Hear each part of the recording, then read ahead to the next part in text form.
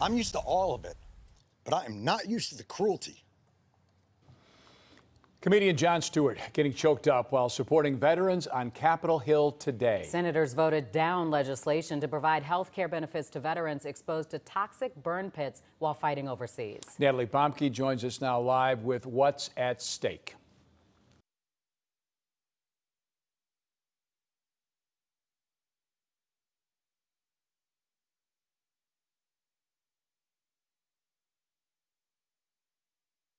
In Iraq and Afghanistan, again, the $300 billion plan would expand health care services and disability benefits to those veterans. Those burn pits used on military bases to discard tires, batteries, and trash. The bill would also extend coverage to veterans currently suffering from cancer or respiratory conditions.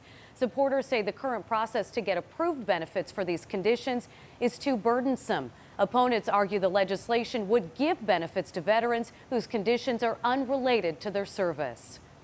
They lived up to their oath. And yesterday, they spit on it in abject cruelty.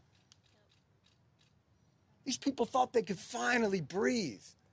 You think their struggles end because the PACT Act passes? All it means is they don't have to decide between their cancer drugs and their house. Their struggle continues. The bill is expected to come up for a final vote, and Republicans say they will support it once it is more fiscally responsible. Dawn?